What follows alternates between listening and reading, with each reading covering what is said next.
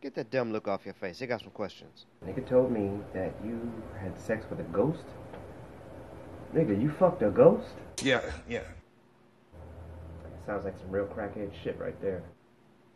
Where'd you meet this bitch? I moved into this house. I bought this mansion in Georgia. I woke up and I was being mounted by a ghost. Nigga, that sounds like rape. Wow.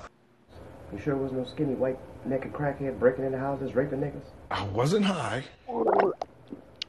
Did you just say you wasn't high? You fucked a ghost and you don't think you was high? You probably high now. You wanna hit this? How about this? You want some? Just bad timing. Alright, it's cool. Alright, ladies and gentlemen, that concludes this week's portion of Shit I Don't Believe. Sure?